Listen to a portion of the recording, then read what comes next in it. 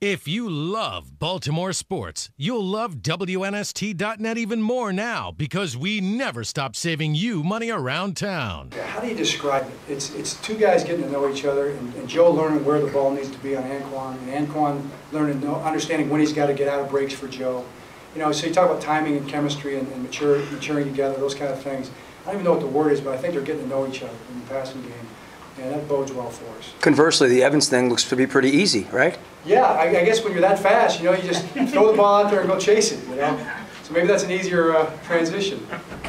Good point, Nestor. You kind of blew my point right up there. It happens. That's why I'm here.